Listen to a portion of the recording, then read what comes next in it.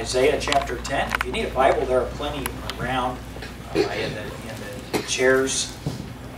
So please avail yourself, because what we will be preaching this evening will be from the Scripture. We want you to know that.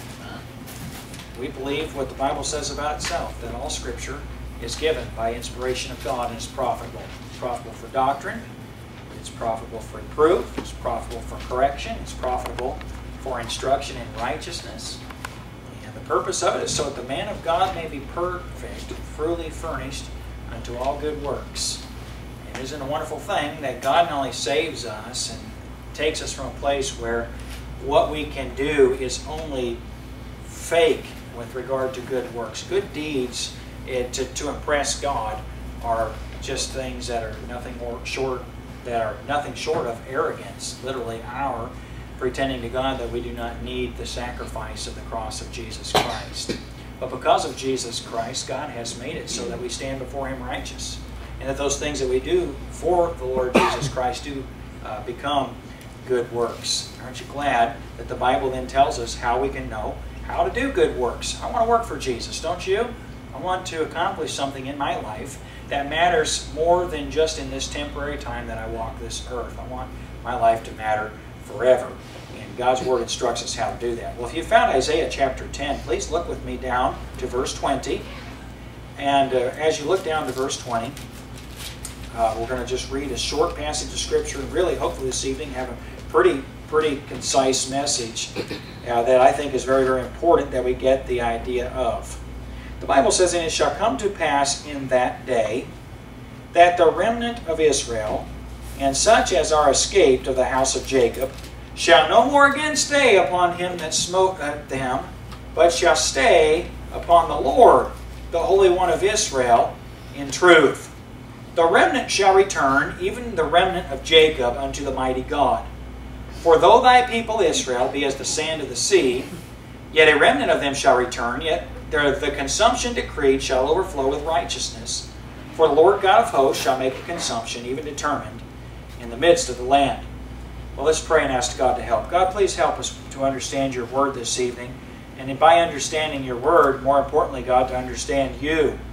And as we look at a people who were at the time being sent into judgment because of their unwillingness to rest on you, Father, I pray that you'd help us to look at ourselves and see those same characteristics as they're manifested in our daily life, so that, Father, we could correct them, and so that we, being reproved, could be more like Jesus and be profitable to serve. We pray in Jesus' name. Amen. Well, here we are, and we are looking at the prophecy. This, of course, would have been before Israel's captivity into Babylon, but the prophecy of Judah's fall, Israel and Judah's fall. And as we saw last week, we saw that the answer that many of us have regarding the real important question of why does God sometimes seem as though He allows evil? And we see what the Assyrians did. You know, many times it seems as though when we're being judged or chastised, sometimes it seems as though the persons, if they're an instrument of God, judging or chastising us, are worse than we are. And this would certainly be true of the Assyrian king, or the king of Assyria. The king of Assyria was so arrogant that he said in his heart, when he was planning to go into Judah, he said, you know what, I'm going to destroy the gods of Judah just the same way that I've destroyed the gods. And he lists all the different countries that he destroyed the gods of those countries of. And in his mind, he was including Jehovah God. Now, we pointed out last week how tragic it was that a nation which had had supernatural God do so many abundant, miraculous riches and provide for them, provide so many promises to them. It's too bad that they worshipped idols, isn't it? And yet, God was going to use the king of Assyria to destroy the idols. It would have been better, don't you think, if the Israelites had destroyed their own idols? Maybe a father would say to a husband, would say to a wife, or a wife would say to a husband, or a father would say to children, we're not going to have those things. We're going to worship God as we promised God we would. We want God's blessing. We've had God's blessing, and we're going to worship only God. But Israel in every way worshipped other gods. But this arrogant king of Assyria, this arrogant Assyrian king, thought that it was in his own strength and his own power, literally his own invincibility, that he was able to judge God's people. And he felt as though because the people that were called by God were made vulnerable or actually being destroyed by himself, that he was greater than God himself. And God used a couple of illustrations. The first illustration was a rod, like a rod in the hand of a person. The king of Assyria is a rod in my hand. In other words, a rod can cause harm or hurt, but it can only cause harm or hurt as it's wielded. A rod without something to move it or to activate it can't do anything. So like an axe to a tree. You know, an axe boasting itself or bragging about how powerful it is to a tree. The fact of the matter is an axe is powerless over a tree unless it's the instrument in the hands of a person who wields it. The same with a saw. A saw may say, hey, listen to how powerful I am cutting through wood, and yet a saw is pointless or worthless without somebody to operate the saw. And what God is saying to the king of Assyria, you think that you are so powerful and mightier than God himself because you're being used as an instrument to judge God's people. But hear this, when I'm through using you to judge God's people, I'll judge you. My friend, there's a reminder that God does not forget any evil. And when you get frustrated, you feel as though, why does God judge me, but he doesn't judge evildoers? Well, it is important, is it not, that God judge his own before he judges the wicked, those who do not acknowledge him? And it is also important that God is merciful. Do you recognize that from the beginning of creation, God has always provided in his long-suffering the opportunity for individuals to repent of evil, and provided the opportunity for them to turn from their hard hearts and to repent. There's one concept that I want to look at this evening, though, that's just insightful about human nature, as well as helps us to understand what God wants from his children. And so look at verse 20, if you will, with me now. And we're going to read verse 20 again. The Bible says, "And it shall come to pass in that day that the remnant of Israel, and such as are escaped of the house of Jacob, shall no more again stay upon him that smote them, but shall stay upon the Lord, the Holy One of Israel, in truth." Now, before we look at what it means to stay upon the Lord of Israel, or the Holy One of Israel, let's just look at simply, or just to do a little explanation of what God is explaining. There is a time when all Israel is going to be saved and come into the knowledge of the truth. We recently on Sunday morning saw that in Romans chapter 11 and verse 16 or 26. And so all Israel shall be saved and shall come. In Revelation we've seen that as God is finally judging the whole world for wickedness, there are 12,000 of each of the 12 tribes of Israel who refuse to take the mark of the beast and who instead take the mark of God on themselves, and they worship God, and they come to God. God teaches them to sing a song, the song of Moses, and teaches them to sing the song of the Lamb. And as the world turns against them and comes to destroy them, they come and are gathered together in the valley of Megiddo, and as they're gathered there, they come to their God, and He is their protector, and He destroys the wicked ones, and they are universally spared. They are the only ones who are spared of judgment, those that are part of that 144,000, or those that come with the 144,000 as well. And so what do we understand from that? Well, there's going to be a time when all Israel is saved.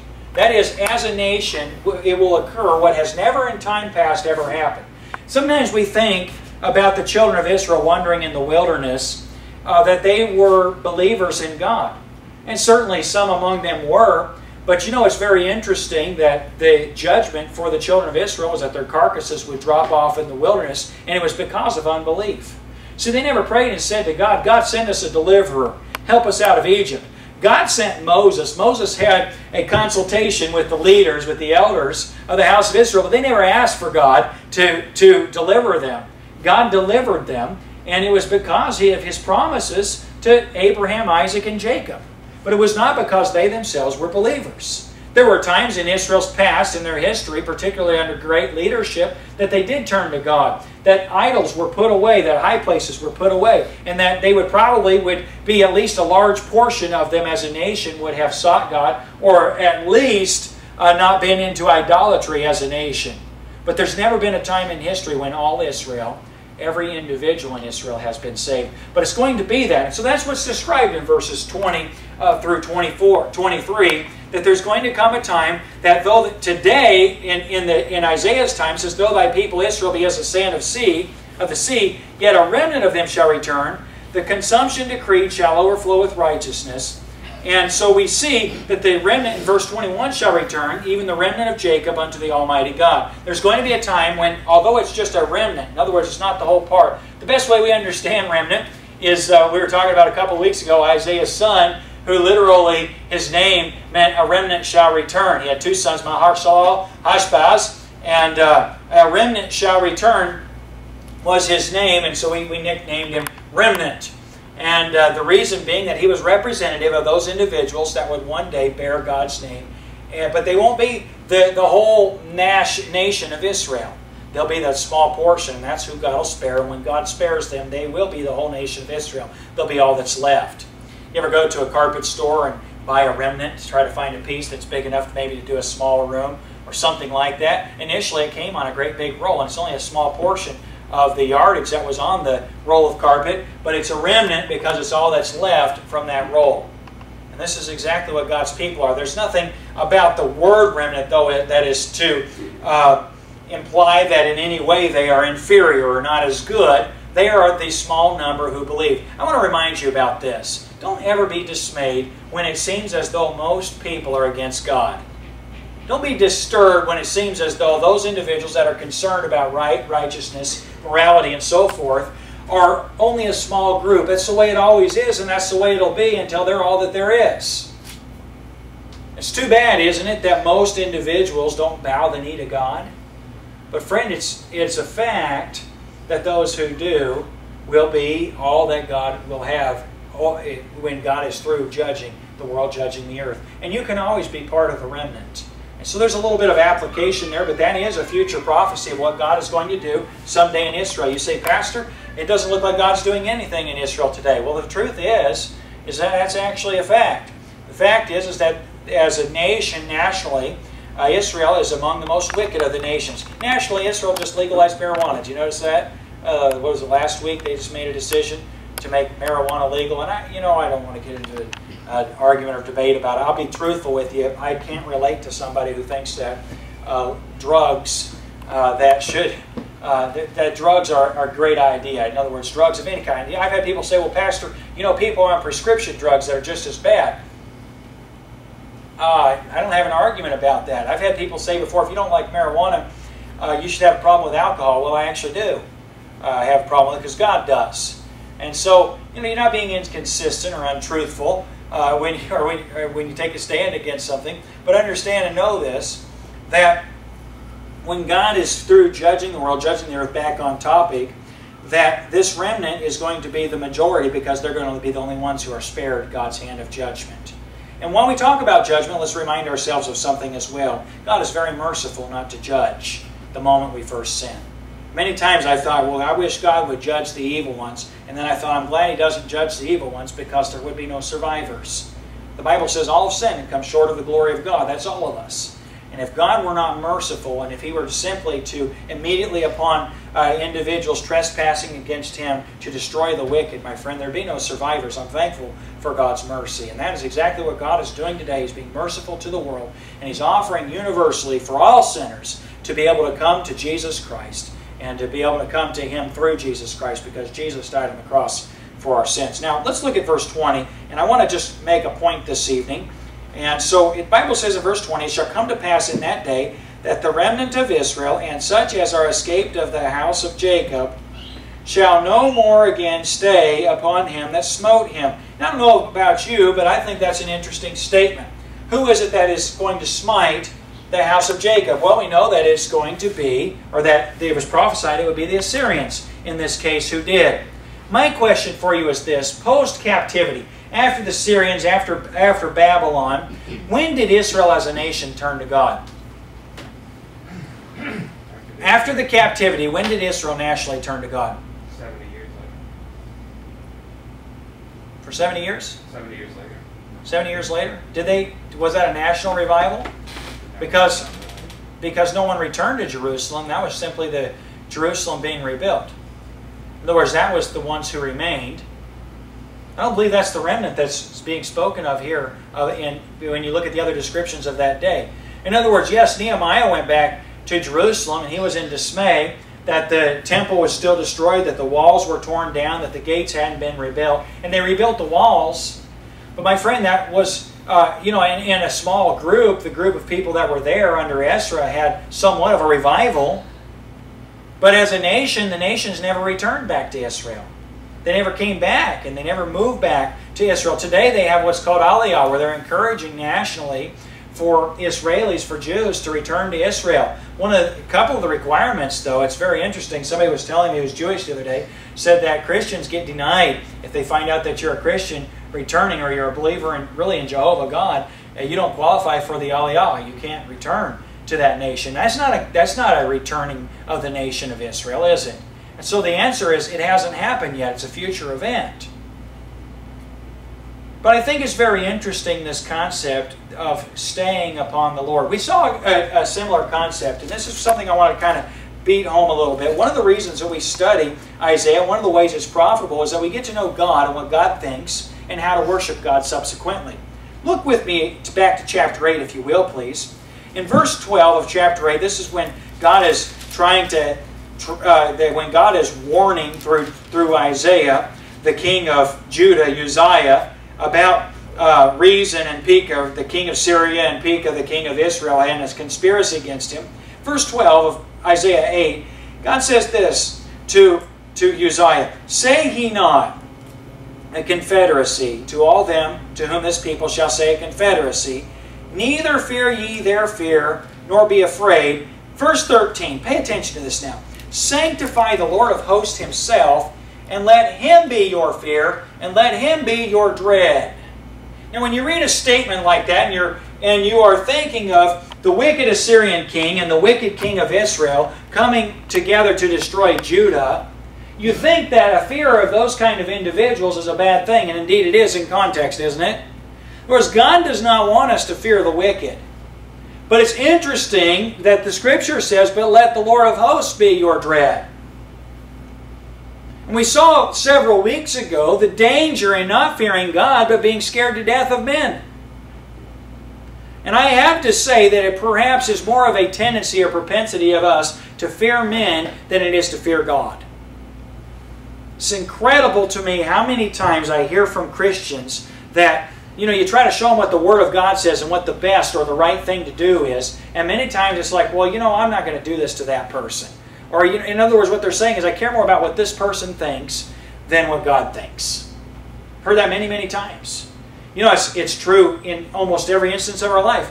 Mark Twain had a quote about it. A lot of people have quoted about money, that we work harder and spend more to impress people that we don't like. Mark Twain said something, Samuel Clemens said something to the effect of, we will do more and we will invest more and we will work harder to impress people that we don't even like than we will for those that we love. And boy, it's really true, isn't it? How much we oftentimes sacrifice, how hard we work for something that doesn't even have any real meaning or consequence, or that we aren't invested as far as our love goes. It's kind of true of not just teenagers, but anybody that falls into peer pressure, isn't it? It's amazing how someone will dress when they're a young person. Even if it's really not their style, but because their friends dress that way, they want to dress that way. And it's amazing sometimes how their friends aren't even their friends. I remember being in high school and remember trying to get the right kind of leather jacket and the right kind of clothes, and the things that were stylish at the time, and then have people check out the brands, and say, oh, that's not the right brand of the same clothes or whatever. You just think, you didn't even buy the thing a lot of times because it's what you wanted. You bought it because it's what everybody expected or thought that everyone that was with it or cool should have. And then those people still had a disdain for it. And you think afterward, why did I invest in that when the people that I really did it for don't even like me anyway? When it comes down to it, a lot of times we do things for people. Here the king of Judah is concerned about the king of Assyria, and he's concerned about the king of Israel, who neither of them care about God, and neither of them are concerned about spiritual things, and yet he cares more about them than he does about what God thinks. That's why as believers we're called to be a peculiar people, a set-apart people. It's not because you're supposed to, as a Christian, look weird or act weird. It's because you're supposed to be sanctified to God. In other words, God's supposed to be your fear. He's supposed to be your dread.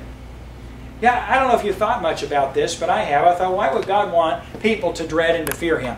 You ever thought that? Why would a loving, merciful, kind God want people to dread Him or to fear Him? And I'll be honest with you, the reason for it, simply put, is that a God who is not fearful and dreadful is no God at all. Do you ever think about what if God didn't have the ability to judge evil? When God judges evil, my friend, it'll be a fearful and a dreadful thing. Read Revelation sometime. When God judges evil, I'm going to tell you something, it's terrifying. And even the righteous will be terrified of God's judgment, even though it's not toward them. Why is it we ought to fear God? Why is it we ought to have a healthy dread of God? Well, because, my friend, if He's not fearful and dreadful, He's no God. He cannot judge. He cannot do anything. He's a powerless God. A God who is not fearful, a God who is not dreadful, is a powerless God. Now, that does not mean that we have to go around being afraid that in our innocence God is going to destroy us. First, there are no innocent, but those who are covered by the blood of Jesus are fully covered. But my friend, in every individual who loves God, there ought to be a comprehension that God is fearful and dreadful. And if you fear man more than you fear God, you know, God's a God of love, but love isn't the predominant attribute of God. And this redefining of God as only love has made Him a God who isn't fearful and who isn't dreadful. And the subsequent Christianity is pretty watered down, I'd have to say, as a result of it. Isn't it so? You know, most Christians aren't afraid of what God... They don't care what God thinks about anything. And the reason they don't care what God thinks about anything is because they don't think God will do anything about anything. You know, if I'm going to pray to a God and ask His help, I want a God that can do something about something. If there's wickedness and I want God's staying hand to stop wickedness, I want a God who's fearful and dreadful to pray to, don't you? We don't think very intelligently sometimes along these lines. But the reality of it is that if God is not fearful, God is not dreadful, He is also powerless. He'll never do anything against evil or against the wicked or against anyone. And the truth of the matter is, if God never judges evil, I don't need Him. I don't need Him. If He's not going to judge evil, He's not going to judge me. And factually, that's most individuals' saved or lost concept of God. Is that God won't do anything about anything. My friend, a God who doesn't do anything about anything is either non-existent or irrelevant. Isn't it so? Now I want to look at this matter of staying upon, because this is insightful not so much about God, but it's insightful about our nature, about our character. Look back at chapter 10, verse 20, will you please? Chapter 10 and verse 20.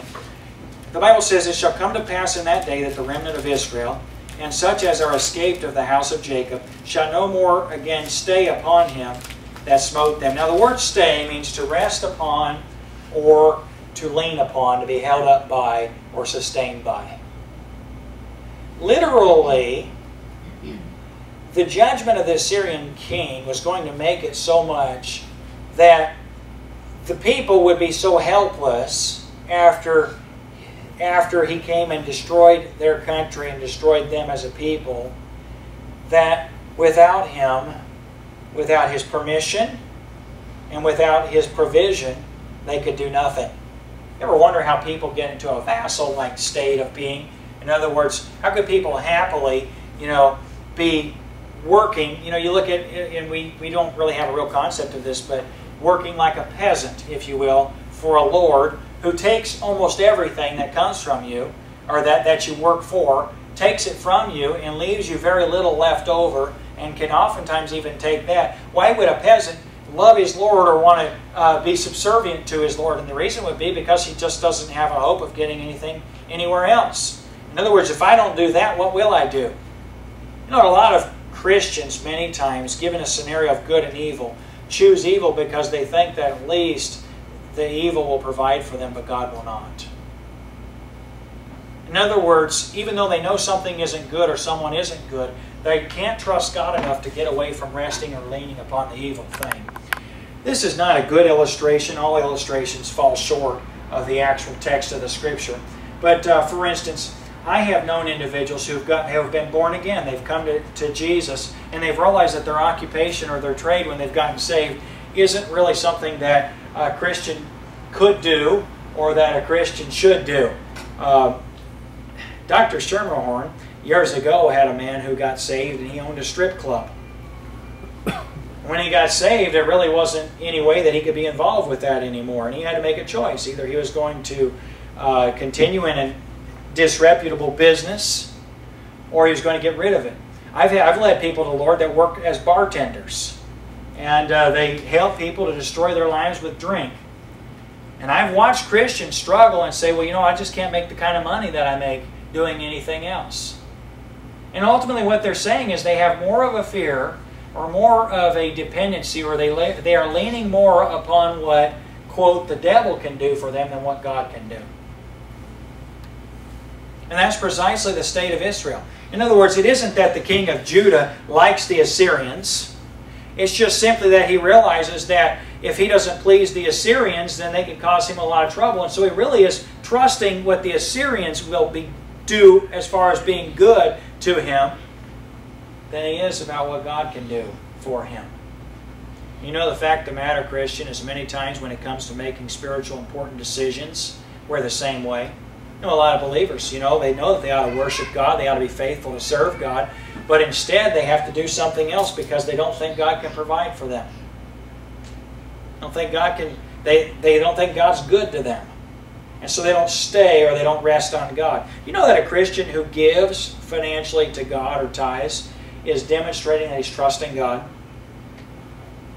In other words, I'm giving something. I know that there are exceptions to this, but most of the people I know that give to the Lord can't afford to. By not afford to, I'm speaking of humanly speaking, human means. In other words, you put in the budget before you do anything else to give God what you ought to give God. And it's amazing when you look at anybody's budget, there are reasons why most of the people that I know, there will be some exceptions, but most of the people I know couldn't afford to. And yet when they come to understand that they can afford not to, it's amazing how they give to the Lord and how God honors that and blesses it. It's incredible to me. But it's the truth because it's the same concept. In other words, they're either going to stay upon doing things their own way or the world's way, or they're going to stay or rest or lean upon doing things God's way. You know, the same is true with your time. A lot of believers don't have time to serve the Lord with their lives. And literally, they spend their whole lives just trying to make it because they don't believe God will help them. And so they come to the end of their lives and they realize, I'm out of time. I don't have much time left. And I still don't have time to serve God. My friend, if you trust God, if you believe God, you could rest on Him. And you could let Him be your fear. You could let Him be your dread. But the problem is we're more afraid of what a banker could do to us. We're more afraid of what would happen if our credit score weren't what we think would happen to it, or whatever the case were. We think we've got to work the extra job, or we've got to do the extra thing, and it's because we fear things or people rather than God. And so I ask myself the question, you should ask yourself the question, what must a person who stays upon the Lord, what must those characteristics be of a person who rests on God? You know, it's really interesting when you read, when the disciples asked Jesus to teach them to pray. It's interesting the things that Jesus told His disciples to pray for. Our Father which art in heaven, hallowed be Thy name. Thy kingdom come, Thy will be done. You know, most believers will not pray Thy will be done to God. Last week, I had conversations with believers that we looked at what God's will for their life was, and they said, can't be done. In other words, it wasn't because God couldn't enable them to do so. They said, no, I won't accept that. In other words, no, God, your will cannot be done. You know, I believe a Christian who stays upon the Lord would say, Thy will be done to God. So many times we would pray for something. We would never ask whether or not the thing we're praying against would be God's will or not. But the very first thing a person who stays on the Lord would pray would be, God, today, Thy will be done. In other words, God, whatever is good, whatever is best in your plan, I'm in full agreement that it's best in my plan as well. Regardless of the consequence, regardless of the cost, one who dreads, who fears, and stays on the Lord would pray, Thy will be done. Many Christians will not pray Thy will be done to God. When we think or we're faced with a decision or a loss or a difficulty, we won't pray it. God, thy will be done if I like it, but not thy will be done no matter what it is. What are some other elements of Jesus' prayer? Well, he said, give us this day our daily bread. Give us this day our daily bread. In other words, God, I'm going to trust you to provide for me. I'm going to look at your word. I'm going to find out how I'm supposed to live and what I'm supposed to do, and I'm going to trust you to provide for me. I remember being single and praying for a wife and thinking in my mind that this is a very difficult thing to ask God to give me. My concern was that God would give me a wife I didn't like. Right? I mean, what if she's just, hard to look at? What if God does that to me? And Charlie will tell you this because he's had way more of these conversations. I always stop these conversations when they got started when I was in college. But guys would talk about, should you be willing to marry an ugly girl? Should you be willing to marry an ugly girl? In other words, God, thy will be done. She's ugly, but it's your will. I'll do whatever you want me to do, God. And guys debating about, could you ever be right with the Lord and marry a girl that you thought was ugly? And so, just nonsense. You know that all assumes? You know what it assumes? It assumes that God isn't good. It assumes God isn't good. I remember the day I prayed and said, God, whoever you want me to marry, I'll marry him and I'll like it because I know what you're like. In other words, God made me. And He knows the things that I desire, things that I like, and God made my wife for me. How in the world could God make me and make my wife for me, and if I'm surrendered to His will, me not like it? See, He's a good God. And the assumption an individual makes when they don't rest or stay on the Lord is that He's not good. And so we don't depend on God. So, God, thy will be done, but also, God, I'm trusting you to provide for me. I'm trusting you to provide for me. In other words, God, this is right, I'll do right. I've said it many times, but it's a truth that's worth considering, that doing right wouldn't be a decision if it were the easiest thing to do. Therefore, doing right is almost always the hardest thing to do until you're conditioned just to do right. Isn't it so? Doing the right thing's tough. And if it weren't tough, it wouldn't be a debate or a decision. It'd be the easy thing, and you just do the easy thing, and it'd happen to be right. So it's nice, isn't it, when doing the right thing is the easy thing? How often is it much of a consideration? Sometimes we're given a dilemma. Maybe it's a moral dilemma, or maybe it's a sacrificial dilemma, but it's the right thing to do, and we struggle with it, and the reason we struggle with it is because it's right, and it's hard, and it's difficult. But really our struggle is that we don't trust God to provide for us. In other words, if I pay this like I'm supposed to, Christians call me sometimes, should I pay my bills? Is it right to pay your bills? Yeah, it is. Is it the right thing to do to pay your bills? Well, sure it is. You say, Pastor, there's legal things that you can do in order not to pay your bills. Well, legal and right aren't always the same thing, you know. Isn't it so? There are things I can legally do that aren't right to do. And should I pay my bills? Well, is it right to pay your bills? It certainly is. Well, if I pay my bills, I won't have anything left for me. I won't have enough. I can't do right. Well, what about trusting God? Can God do anything? Could God provide for you? Sure He could. Give us this day our daily bread. That's a tough one, isn't it? How about this? When we pray to God, we ought to say, thy will be done. We ought to pray to God. When we pray to God, we ought to recognize that God can provide for us. But how about just dwelling on and conversing on and focusing on God? See, God wanted Israel to stay on Him, and the idea is lean on Him. And the idea of leaning on Him really carried with it the concept of just be aware of Him as a God. I wonder how much we're staying on God when we don't pray.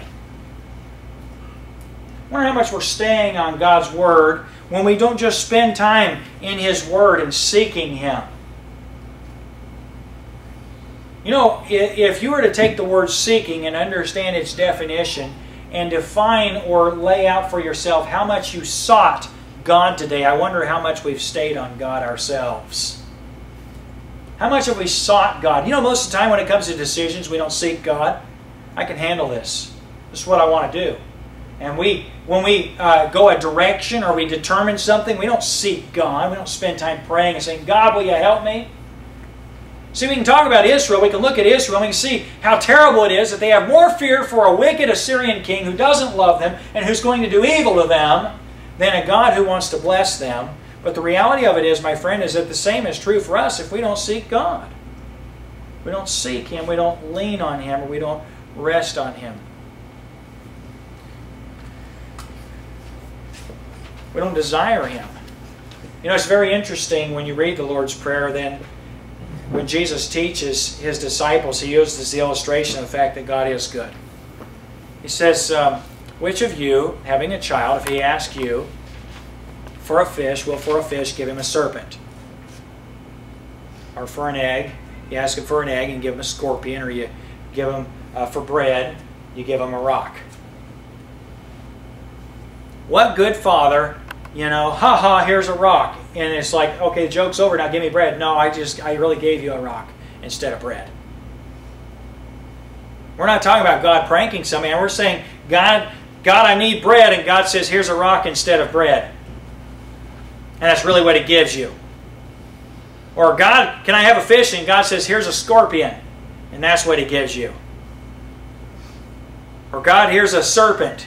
Or fish. Can I have a fish? And God gives a serpent. In other words, what kind of a heavenly or earthly father would do that that loves their child? And then Jesus said, if ye then being evil, that is, you're sinful, God isn't. If ye then being evil know how to give good gifts to your children, how much more shall God give His Holy Spirit to them that ask Him? How much more? Who is good, righteous, holy, and who is not? God or us? Who's good? God or us? We're not good. God is. Well, if God's good, and we know how to be good, isn't the idea that God will do much more so? Then, my friend, why is it that we have a tendency not to stay or lean or rest on God? Because we're just the same as Israel many times, even those who know Him. And God wants us to lean on Him. God wants us to rest on Him. 2 Sunday nights ago, Josiah threw a rock into my calf and blew it up, right? That's what it felt like. But actually, for no reason, my calf muscle tore. I'll tell you something, by the time the service was over, I was feeling like passing out when I was preaching Sunday night. By the time the service was over, that thing had locked up so badly, my toe was down and I couldn't straighten it up. And I couldn't walk out of here. I mean, I could hop or hobble or whatever, but I needed something to lean on. So my wife got my office chair and I got outside and made it, Taj offered me his crutches, but he didn't give them to me. So, didn't have that. But it's a good illustration sometimes when you can't walk or you can't stand that you need someone to lean on. Or you need something to lean on. It's the very idea of it. And yet, in our pride, when it comes to God, we don't want to lean on anyone or anything, and we don't want to lean on God. We want to trust Him. It's a pretty good illustration of it. Because the truth of the matter is that when it comes to ability, we don't have any. And when it comes to God, He has all of it. And so we ought to just lean on Him. We ought to trust Him. Nationally, what hope, what prayer, physically speaking, did Israel have, or Judah have, against Israel and the king of Assyria? And the answer to it is not a prayer. And so she sought her enemy to lean on him instead of seeking God to lean on Him. And I fear, my friend, when it comes to the wicked one, when it comes to evil, in our strength, we don't have any strength. But how often we pray God for His Holy Spirit and beg Him and say, God, I need Your Spirit. I need Your Spirit for victory. I need Your Spirit for power. And God, I need Your provision. I need You. And to seek Him as one who stays or leans on Him. There's an old saying about enemies, right? Keep your friends close and your enemies closer. Why would you keep your enemies closer? Well, for observation, so you know where they're at. It'd be kind of a bad thing if, as a vassal state, you didn't really know what was going on with the state you're subservient to. kind of want to know what's going on so that you make sure they're always happy or pleased. If they're not pleased, you're in a lot of trouble. And that's the way individuals are for those who are their enemies. But it's amazing that we have a God in heaven who loves us, can provide for us, and can protect us, and whose will for us is good. And yet we don't want to lean on Him. And if you want to look in Isaiah and you want to understand what God wants from His people, we saw a couple weeks ago that God wanted righteousness and judgment. You know what else God wants? God wants us to lean on Him. He wants us to trust Him. Do you lean on God? Do you trust God? I don't know what everybody's going through here tonight. Everybody's at a different place, different state of life. Everyone has different needs. But the question is, where do you lean for your needs, for your provision? Man's strength, man's ability, even those who are against you, or God in heaven, who has all the ability, whose will is good, and who's for you. Father, I pray that You'd help us to have discernment, and Lord, to on purpose practice leaning on You. We pray in Jesus' name.